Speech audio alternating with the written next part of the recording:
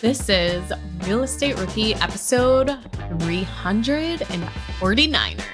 My name is Ashley Kerr, and I am here with my co-host, Tony J. Robinson. And welcome to the Real Estate Rookie podcast, where every week, twice a week, we bring you the inspiration, motivation, and stories you need to hear to kickstart your investing journey. And sometimes we bring you data and tools and tips. And that is what today's episode is all about. So we've got an amazing guest, Ariel Herrera, and she's a data science by day, real estate investor by night. And she's going to give you some really cool tips and tricks about using data to be a better real estate investor. All I want to say is happy holidays. And this is our present to you from Ariel. She is going to give you guys so much information that you are going to want to just sit down and start implementing what she is talking about to accelerate your business. This was also a Christmas present to Tony. If you are watching this on YouTube, you will see Tony all smiles and distractions as he tries out every tool that she will suggest today. Yeah, at one point you'll hear my browser kind of crash because I've got so many tabs open from all the tools that she's rattling off. But I want to give a shout out to someone that loved to say 5-star review on Apple Podcasts, goes by the username of Hammond's Fam, and Hammond says, a fountain of information every week. I've deep dived into real estate investing these past 3 years, and I've been listening for years. And this podcast always has great information that I can leverage in my life and in my real estate journey. So Hammond's Fam, we appreciate you for supporting the podcast. And listen, for all of our rookies that are in the community that haven't yet left us an honest rating and review, please do. It'll take you 2 minutes at most, but your review helps us reach more people. And the more folks we can reach, the more folks we can help. And that is what we're all about here at the Rookie Podcast. It will also be your Christmas gift to us. So you can go ahead and write that into your review as to Merry Christmas or Happy Hanukkah, whatever you are celebrating this season in there for that. We would love that. So let's welcome Ariel into the show and get right into it. Ariel, I want to start off with talking about your epiphany that you had sitting on a bus. Can you tell us about that?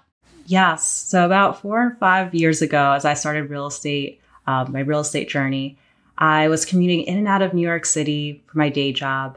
And one day, as I was sitting on the bus around 6 a.m., looking at the New York City skyline, I realized I did not want to do this for the rest of my life. Even though I achieved what my parents wanted, which was to go to a good school, get a good job, I was unhappy. And the reason being is that the time taken away from the commute, working full time, I wasn't able to be with my family as often. And when I wasn't always present. So with that, I started to research what are the ways I can get out of the rat race, right? And there were 3 things that kept popping up. 1, start an Amazon business. 2, daytime stock trading. And 3, real estate. So real estate was the one that spoke to me the most. So I dived deep into about 9 months of research, listening to podcasts, reading books, and watching YouTube videos. With that, there was one consistent theme that I got from real estate was that there are people who have done this for hundreds of years with less resources than I have, less time, less money. So I thought if they could do it, why can't I? And that's when I decided to make my journey into going to my first house hack in New Jersey.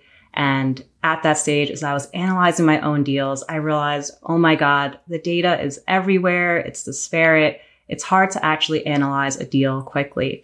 And that's how I got my journey into real estate and technology. So tell us about your background in tech.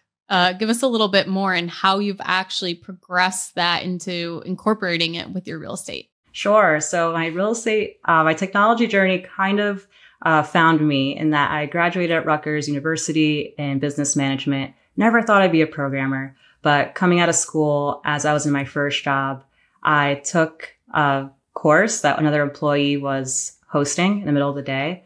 And really it was just to get out of work for an hour. But in that process, I learned that VBA, a coding language for Excel, can help automate tasks that you do every day in Excel, like a VLOOKUP or copying and pasting information. And I was mind blown. I was like, oh my God, this task that takes me 2 hours a day, I could just code it and automate it within seconds, sign me up. So from there, started my journey in a data science space. And as I started to analyze my own deals, I started to utilize web scraping, APIs, which I could get into, to be able to leverage data to really understand the properties that I'm evaluating and analyzing them. Before we get into more of your backstory and hearing about your investing journey, we are going to take a short break. So, Ariel, we've talked a little bit about the epiphany that led you into real estate investing, and then you had the shift in your W-2 job that led you to data science. But before we go too far, right? Like maybe in layman's terms, right? Talk to me like I'm a fifth grader. What exactly is data science, and how do you think that's helped you on your real estate journey? Or just like you're talking to me. Yeah. Sure. So the exciting thing is that data is all around us. It's basically information. So say for a property, some data you might be familiar with is the size of a home, if it's a single family, number of bedrooms, number of bathrooms, for example. So you may want to look at this data, say on a spreadsheet where you have all that information. Now, you could probably analyze all properties in, say, New York City within a given spreadsheet. But what if you want to do that across all properties in the US? A spreadsheet's not going to handle that. And that's where data science comes in. We look to derive insights from data, usually large scale of data. And to do that, we use programming languages like Python to do so, and ultimately create charts, visualizations, and models to help understand characteristics about the data and what can happen in the future as well. I want to lean into that just a little bit more, right? Because I think for a lot of new investors is that when they're starting out, one of the biggest questions that they have to ask themselves is, what city do I want to invest in? Right? It's a big question that a lot of people just honestly never even answer because they're so overwhelmed. There's 19,000 cities across the United States, and trying to whittle that list down to something that makes sense for Tony or for Ariel, for Ashley is hard sometimes.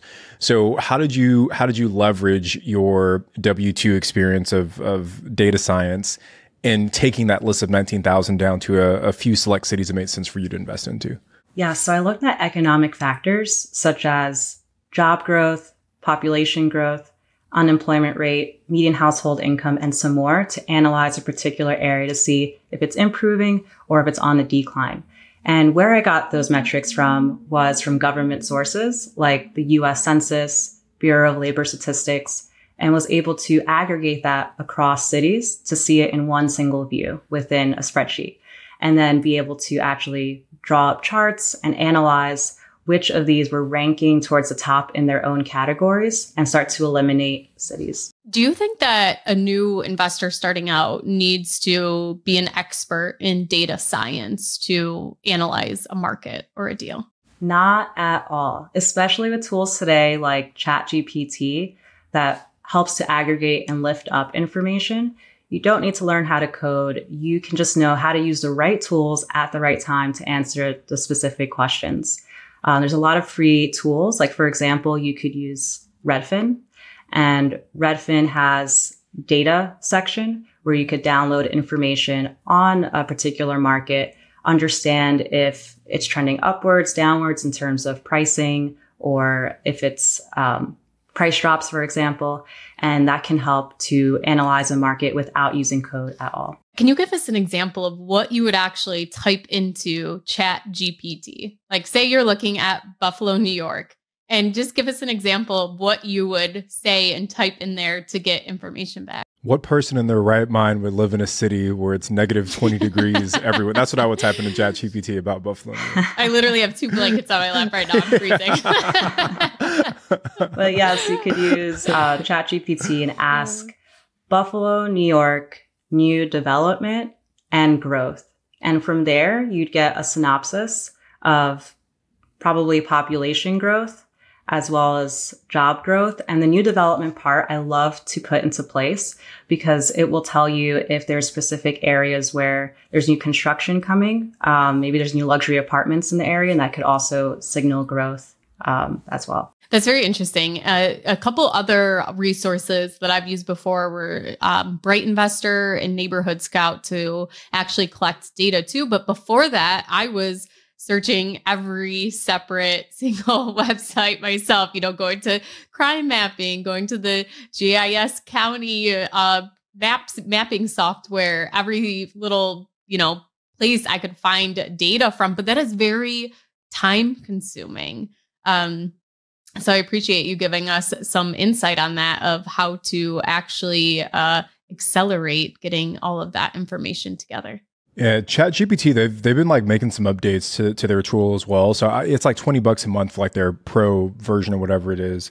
And now like you can upload data sets to ChatGPT and it'll like analyze it for you. It'll like automatically browse the web for you now as well. So like the tool's gotten really, really cool in terms of like the information it can pull in quickly. So I think for a lot of rookies that are doing that initial research, using a tool like ChatGPT to say like, hey, what are some markets across the country that have, low crime scores and good population growth, and that'll at least give you a good starting spot. So man, like the way these tools are progressing, it's pretty crazy. Yeah, it is at a rapid pace. And actually my secret is actually not ChatGPT exactly, but using Bard, Google Bard. It's ChatGPT equivalent. But I find it a little bit more superior, and it also pulls in data from like Google Maps and the whole Google Suite products. So that's actually my favorite one that I use, and it's free. Oh, awesome. Thank you for sharing. Yeah, we need to do like a whole episode on just like all the AI tools that are out there. I haven't tried Bard yet, Ashley. Have you? No, I haven't. Yeah, me neither. And you said it's free? Yeah, it's free. You just activate it on your Google account and you could start typing away. Well, we know what Tony's doing the rest of the day. Holding a baby and using Bard. Playing with some AI tools. Yeah. Well, so let's go back to your journey though, Ariel. So you do all this data kind of collection. And where were you living at the time when you first started? You said in New Jersey? Yes, in New Jersey. Gotcha. Okay. A somewhat more expensive market, right? New Jersey, New York, California, all these places are a little bit more expensive. So do you decide to initially invest in Jersey? And if so, what data did you see that kind of supported that decision? Yeah. So there were three things I was looking into, which was one, first, how am I going to invest? What's going to be my strategy? And New Jersey being an expensive market, putting 20% down on a $300K home, so $60,000 down, wasn't viable for me at the time. So I started to realize that the strategy I could take was one where I would live in the property first and then rent it out after a year. So owner occupying it. So once I understood my strategy, the next step was, where was I going to invest in New Jersey? Even though it's a small state, there's a lot of areas you could find. So I wanted to do a 50 minute to 1 hour commute into New York City. And there were two options there, train or bus. Bus can have traffic, so I chose train. And I started to look at different train lines and what train stations and cities were near those train lines. North Jersey was too expensive, so that was X'd out. So the where ended up becoming on the east coast of New Jersey. There were three towns in particular, Woodbridge, South Amboy, and Matawan, that were most interesting. And then the last piece there was, well, what am I going to invest in? And I really wanted to invest in a duplex, but again, didn't have the capital to fund that. So I decided on a single family home, but I used data to be able to analyze properties that had an additional bedroom opportunity. How did you do that? Yeah. I mean, when I think of it, I see like, okay, I'm analyzing a Zillow photo, being like, no, could I turn that room into an extra one? Like trying to figure out what the layout is just from the photos if, somebody on my team going to look at it or, on the MLS. So please tell us more about that. Yeah. So my agent that I used at the time was one of my friends. And I said, Jeremy, this is getting difficult to go through Zillow property after property. Could you send me just a list of the properties in a spreadsheet from your view in the MLS? So he sent me that. And what I was looking for were properties that the size, so the square footage, was larger than the number of bedrooms, to see if there was maybe a dining room or some extra space, maybe an office nook that I can transfer into a bedroom in the future. So with that, I did like a quick calculation of square footage divided by bedrooms and found this one property that was about 1,300 square feet with 2 bedrooms, which in the area I was targeting, I knew there could be possibly a 3rd bedroom in there. So we went to visit the property and we saw the master bedroom was facing the street, which is kind of unusual. And when we went upstairs to it, we saw that there were 2 closets on each end, 2 windows, And it looked as if it had been two separate rooms at the time. And looking back at court records, it actually was. So that was what initiated me to put an offer and ultimately go through with that property. Wait, we gotta pause there for a second. That is like such a ninja trick.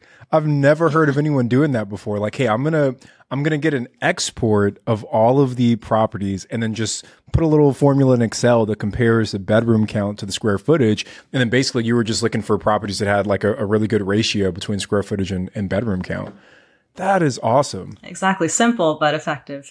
Yeah. Because I mean, like, especially now, like given where we're at kind of like in the interest rate environment, like it's getting harder to find good deals. So you've got to get more maybe creative on the front end to find those deals that have opportunity to maybe add some additional value.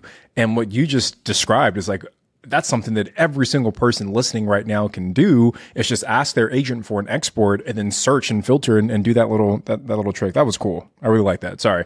The nerd in me is geeking out over that one. That was cool. Usually you'll hear people talk about, like scrubbing the detail of the listing, the description, and looking for, office or bonus room or something like that to look for an additional bedroom. But yeah, that is great insight, comparing the square footage to the actual bedroom count. Yeah, multiple ways to go about it. Yeah, you find this property and then tell us what happens next. Yeah, so once we signed to the property, next thing was actually house hacking it. And what that meant was having other people live in the property alongside myself. So it was my partner, him and I, as well as a family member. So my mortgage of $1,800, I was only paying $600 of it. And that really helped to propel me to save more money for my next deal. I was just going to add some clarification there, because I think a lot of times when people hear the phrase house hack, they immediately think like small multifamily, where I've got to go out and get a fourplex or a triplex or a duplex. But you can house hack in a single family home. And I don't remember which episode it was. We interviewed Craig Curlop, and he authored the book on house hacking for bigger pockets. And he said one of his first house hacks, it was a single family home, I think. But he was like renting out every room in the house, and like he was sleeping on the couch, right? Isn't that what he said, Ash? Like he was renting out every room and he was sleeping on the couch. So even if you go out and you buy maybe a big single family home, even if you're only one person, you can still house hack that. So I love that you took that approach once you realized that the small multifamily wasn't necessarily in your price range. Yeah, 100%. And honestly, at first, I was nervous about living with two boys. I was like, oh my God, this is going to be like a pigsty every day. But it wasn't at all. It worked out very well. But you know what? There's no drama, though. Yes, exactly. Just sports playing in the background all day. But that's it. Yeah. Okay, so after you got this first property and your house hacking, is this where you got bit by the real estate bug? Yes, it was. So I wanted to continue investing. I wanted to live in the property for a full year, though. So I started to look at other investment opportunities that would be solely an investment where I put 20% down. And unfortunately, New Jersey being expensive, I started to look out of state instead. And I particularly looked at Detroit, Michigan, with the affordability for properties being lower. As well, I had someone in my network who had invested there and kind of leveraged their knowledge. But what was really exciting there is I started to now get more in depth with my data analytics. So I didn't feel as comfortable at that stage asking the agent for just a download of the data, because now I'm looking at like a wider scope since Detroit's pretty large. So with that, I actually use web scraping. And web scraping is copying information from the web, like as if you were going to Zillow and copying down the property address, bedrooms, bathrooms. But instead of doing that manually, you could do it automatically. So I was copying that information down, and I started to get a little bit down on myself because the duplexes were a little bit out of my price range, about 150, 160, and I was looking to spend around 130. So I started to look at single family homes, and I put them up in a chart. I wanted to see the distribution, so the characteristics about the data of the properties, to see how many were 3 bedrooms, 4 bedrooms, etc. And I saw there was one single property that was 5 bedroom, 2 bath, single family. I'm like, okay, that's kind of odd. So I go to look further into that property at the description, and long and behold, it says duplex. So in the description. So the agent actually listed it incorrectly, and it was priced about $25K lower than the other duplexes. So I was able to make an offer in that case and get it accepted at a lower rate. Wait, so sorry, I just want to pause to make sure I'm understanding what the scraping process was. So, like, how did you scrape all of this data? Is there like a tool that you're using, or like how do you? Yeah, what are the steps to do that if someone wanted to replicate that? Sure. At that time, I was using Python to do so a programming language. But today, it's even easier. You could use tools like Browse AI, for example, where you basically screen record how you would manually go about the process, what information you want to capture, and then it will automatically get that data for you, either when there's something new on the web page, or if you want to set it like every day, every week, it'll get that information and put it into a spreadsheet. But at that time, I did do it with Python, and I was able to get the information across the city for all properties listed on market in a spreadsheet to analyze. So Ariel, you're saying that this tool, browse.ai, like I can sign up for this website, go to any website that I want, screen record the information I want from that website, and this tool using AI, machine learning, whatever, will pull whatever data I want from that website automatically? Yes, exactly. And there's many tools similar to it. That's crazy. So like I could go to Zillow, because this is like one of the things I've been thinking about recently. And now I'm just like asking you selfishly for myself at this point. But we're looking to do more rental arbitrage. And, you know, part of the issue is like, man, there's so many listings for rents. And like, what's a super easy way to kind of compare the short-term rental revenue projections to the long-term rental revenue projections? So that way I can kind of see what that margin is. And ideally, I only want to reach out to listings that have more margin. So could I use browse.ai to like scrape all of the listings that are currently for rent and then also scrape like the revenue projections from like an AirDNA and then compare those two things together? Like, could I set it up to do that, or am I thinking too far ahead now? Yes, you could definitely set that up. And what's really cool about Browse AI is that they have readily available bots for Zillow as well. And I think Redfin too. Well, I know what I'm doing tonight.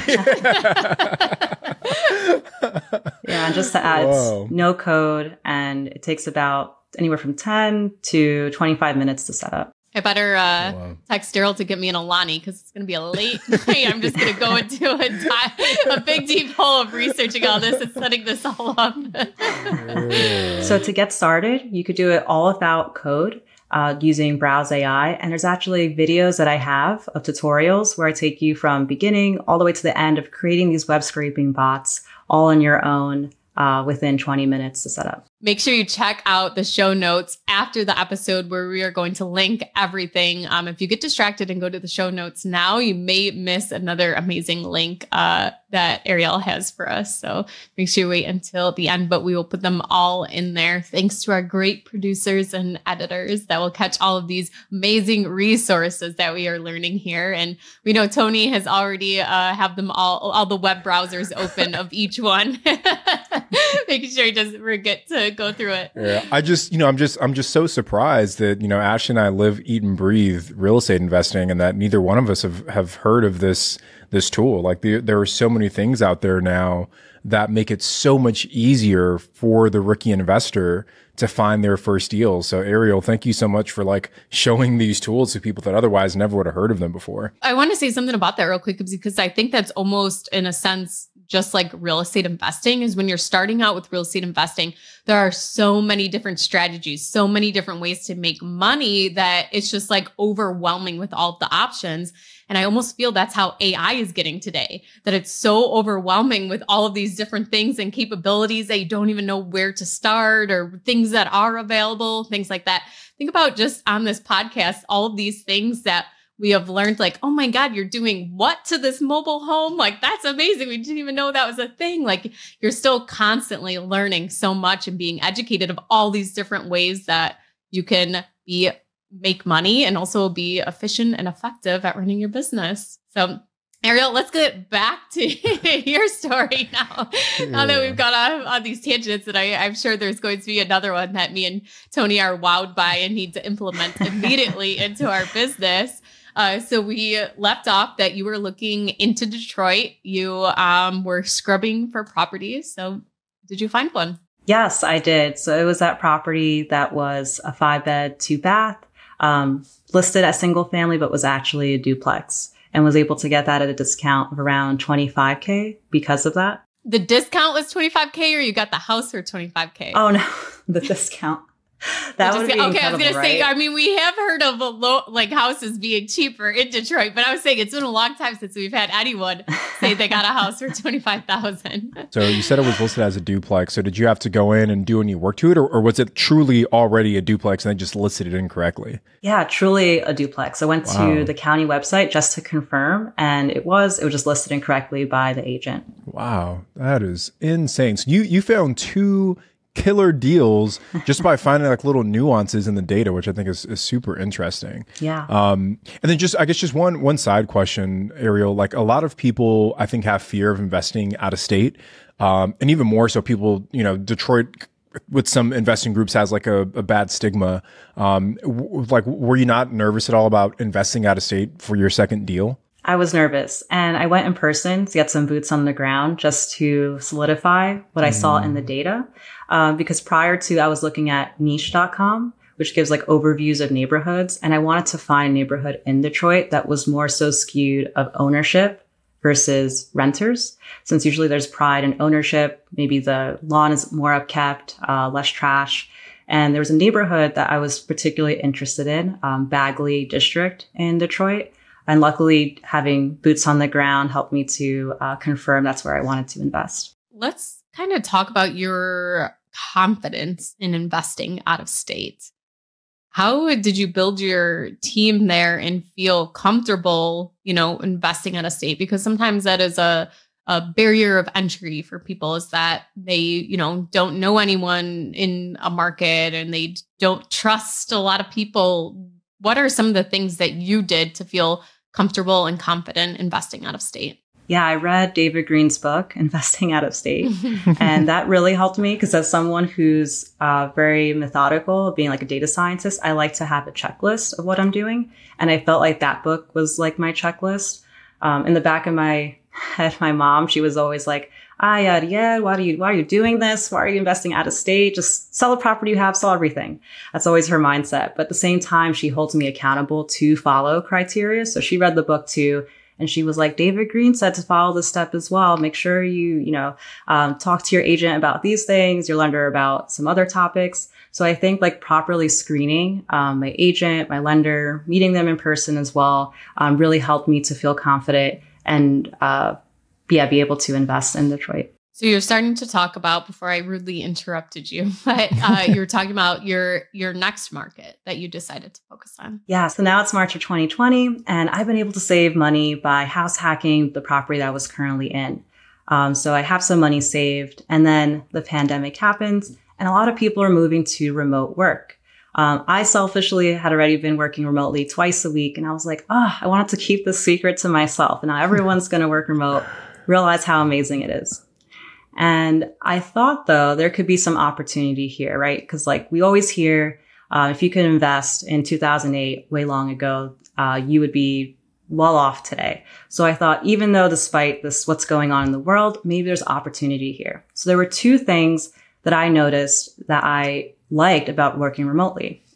One thing was, or I guess an epiphany, was weather. Like if I could work anywhere, why am I working in cold New Jersey where I can't do things for 6 months out of the year? And sorry, Ashley, I know you're a New York girl, but not my preference. So then the second piece was income.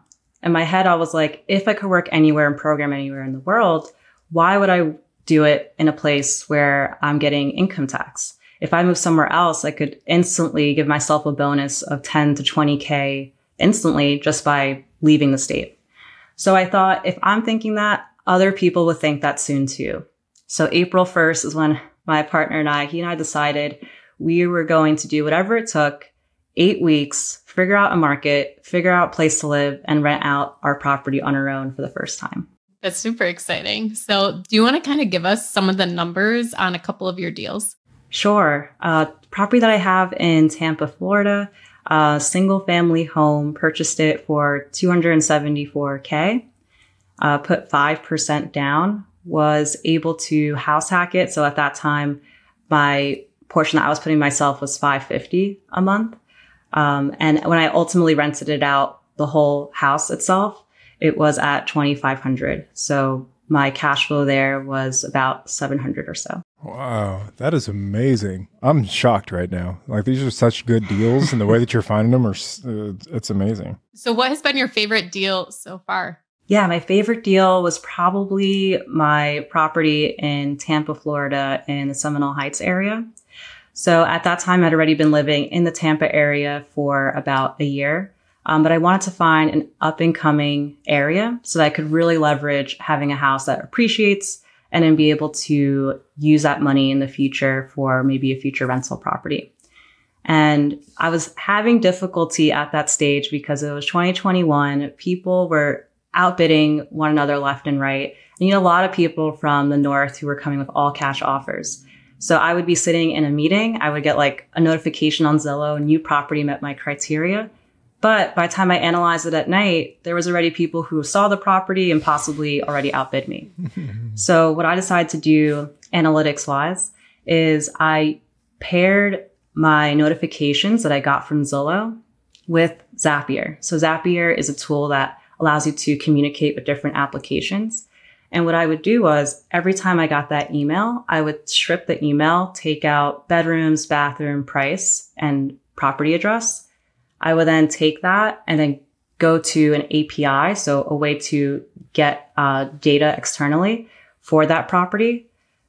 Next step was automatically calculating cash flow through Zapier, just adding a couple of calculations. And then the last piece there was sending myself a text message if it met my criteria. So now as a data scientist, I'm sitting in meetings throughout the day and I could just get a notification once the property in my criteria also met my certain cash flow metrics. And it saved me a lot of time down the line. Sometimes we interview guests. If you guys are watching this on YouTube, you need to watch Tony's facial expressions.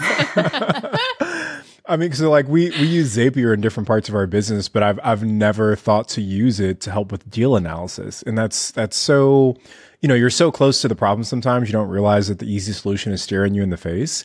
And like what you just shared is such a simple solution to be able to move faster when it comes to deal analysis. And a lot of that high level stuff, it is just kind of basic formula, right? And, you can kind of go in and do some nuances if you want to, but man, sometimes we interview guests and we end up learning more, I think, than even our audience does. So I love this conversation. That's amazing. Ash, have you used Zapier at all before? Yeah, but literally just like my National Fuel invoice comes into my email, it gets filed into my Google Drive. That's it. Yeah. Or just like filing stuff the emails that I get regularly. But you use it too, right? Yeah, we use it. We use it quite a bit. More so on like the marketing side, but yeah, never for like actual deal analysis, which that just like unlocks a whole new level here. Yeah, and the exciting part there was it was actually no code to set up. Pretty easy, just using all of Zapier's readily available tools. Yeah. And guys, like for our rookies that are listening, hopefully you're not feeling like overwhelmed by some of the talk that's going on, because a lot of what Ariel said is like, you don't need to know how to code. You can probably watch a couple YouTube videos, figure this stuff out. She's giving you tools that are literally just click the buttons you want to click and the tool is going to do what you want it to do. So just having the courage to go out there and start playing around with some of these things, I think gets you on the road to using them in the way that Ariel kind of has here. Backtracking quite a bit. I don't know if we asked this question up top, but if you can just kind of set the table for us, Ariel, what does your current portfolio look like today? 6 units. And across how many different markets? 4 different markets. So New Jersey, Detroit, Tampa, and then Playa del Carmen. Playa del Carmen. All right. Talk about that one. Yeah. So did you do kind of the same market analysis, or was this because you want to vacation there? Tell us a little more about sourcing that deal. Yeah, similar market analysis. Kind of thinking, okay, if everyone can work remotely now and they have the choice to work, say out of the country, where would they most likely work? There's 2 options. Like if you're going out of internationally, probably Canada or Mexico would be the top since they're still in North America. Mexico is warmer, so I thought more people would move down there. And I started to look at cities around major airports. So Cancun being one of them. I saw Playa del Carmen was a city that's had a lot of growth over the last several decades. And in particular, it was already growing as an expat hub. So I was going into the Facebook groups and seeing people communicate there about loving living in Playa del Carmen, the low cost of living, and some information about investing there too. So with that, I started to sync with multiple different agents to talk about new development condos that I could possibly invest in. And I was a bit wary at first because there could be scams investing abroad. So I read up a lot on that, and I made sure I went with a developer that already had completed 18 condo buildings. So I knew that there was already backing and felt more solidified to go through with that deal. How did you finance this deal? So I financed the deal initially with a down payment that I had from a 401k from a job that I changed through. But I actually didn't have the rest of the money that I would need. So the deal was 160, put 60K down, but I didn't have the 100 grand. I was like, well, you know what? I'm going to figure it out as I go along. So it helped me to get creative. There were two things that I did. One, all the knowledge that I've had about analyzing a market and list building, I put that into courses, which helped me to raise money for my deal. But on the second end was that house that I had in Tampa, Florida, that appreciated quite a bit, if in only a year. I was able to get a HELOC, so a home equity line of credit, on that property to then pay off the rest of the Mexico condo. And then you just used money from that condo to pay off your line of credit? Exactly. That's such a great tool to use, is to looking at your other properties, leveraging them to purchase another property. I think sometimes it's easy to get caught up as to oh, well, the cash flow on my duplex, if I take a HELOC out on it, my rents won't cover the HELOC. Well, no, you take the cash flow for the rents from your new property and go ahead and pay that off. Just because the collateral isn't the same doesn't mean that you can't take rent payments to pay off debt that you use to purchase and fund that property. That's for another property. And then for the Playa del Carmen property, Ariel, are you short-term renting that, long-term, medium-term? What's the strategy on that property? It's a short-term rental. And the plan that if I needed to, I could always live in the property. I'm trying to look out your window right now and see what's the background there. It's not Mexico. No, it's Tampa, Florida. So just, you being in Florida, building out that team that you need to run a short-term rental, in a different country. I've never even done that before. What steps did you take to find good cleaners, good handymen in that local Playa market? Yeah, luckily, there's already a property management company that was synced with the condo building, as most investors are taking the same strategy. So I did speak with them, asked a few questions, felt comfortable, and they've handled that part on their own. And then I've also Airbnb'd my property in Tampa. I've taken a similar approach of working for property manager. And let me just final question on that piece. What made you go the property manager route, even for the Tampa home, versus doing it yourself? Oh, I wanted to really do it myself completely, just to save costs.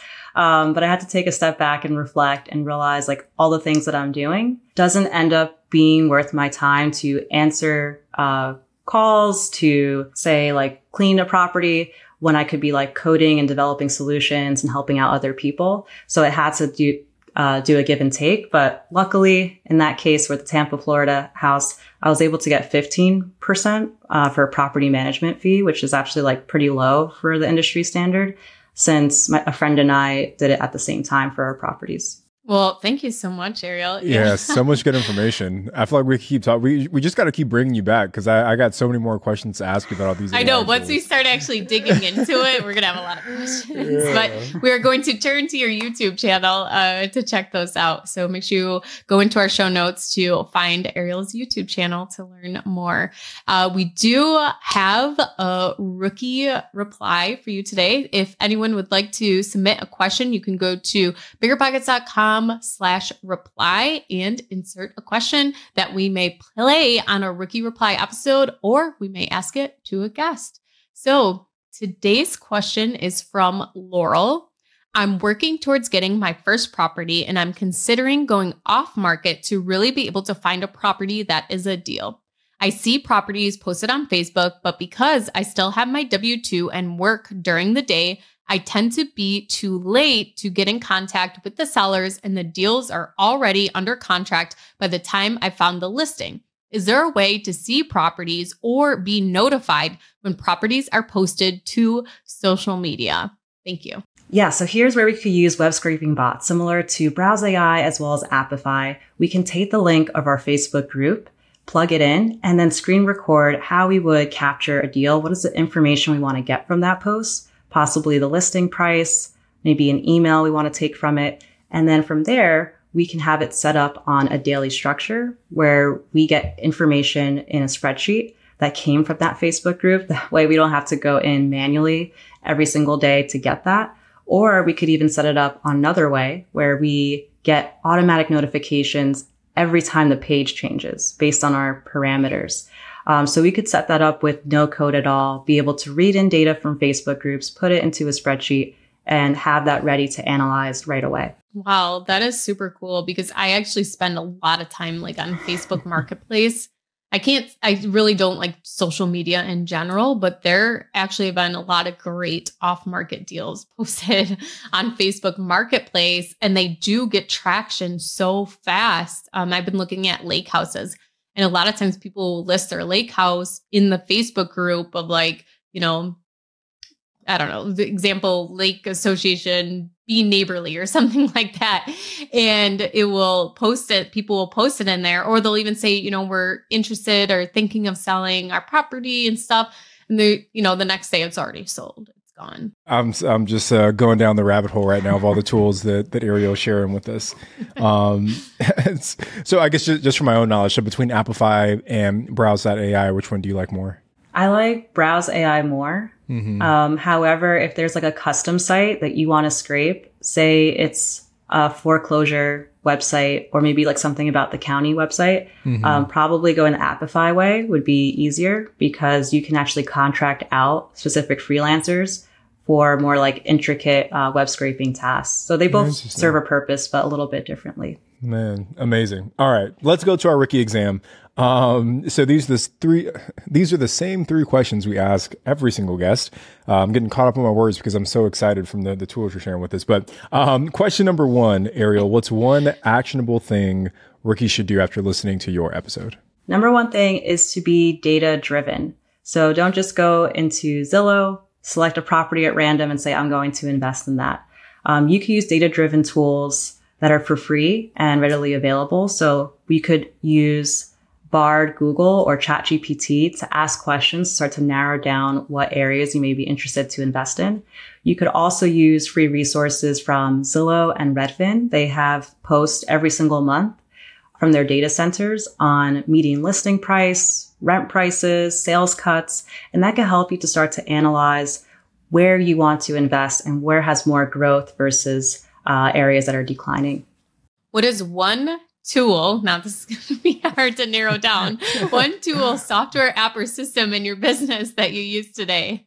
So selfishly, it would be Coffee Closers, the company that I've co-developed with two other folks to help find cash flowing deals in up and coming areas and to tag properties that have opportunity. So we're able to get information from the MLS and aggregate that data to help pinpoint what is the right deal at this moment to be investing in. For our last question for you, Ariel, where do you plan on being 5 years from now?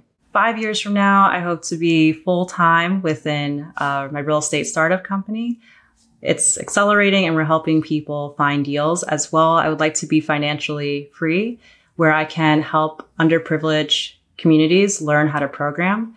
So one thing that I've taken away from my 10-year part of my career is I've never actually worked with another Dominican data scientist. I'm always the only one, which has come with some barriers, but I would love to be able to help others get into the programming space. Unlike other careers where you sometimes need to have some wealth to afford the right degree or have the right network, programming, you can just get started instantly. All you need is internet connection. You could go to a library and use their computer. So as long as you have an interest and curiosity, it's a great field to go into, and I'd love to help people there.